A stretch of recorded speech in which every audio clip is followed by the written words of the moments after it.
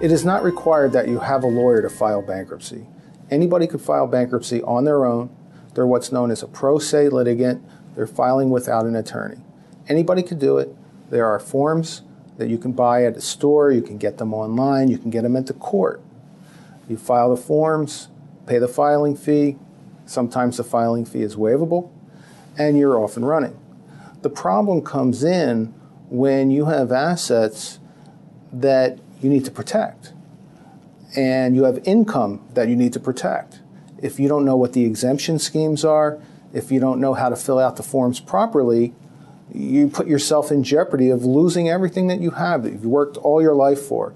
And you may say to yourself, I don't have anything.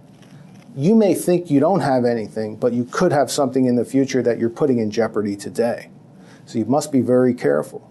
Another thing is you don't want to, for example, file a Chapter 13 bankruptcy on your own, because what you can do is spend all time, effort, and energy in filing a bankruptcy just to get to the 341 meeting of the creditors, and the trustee says, I can't hear this now, go find an attorney and then come back.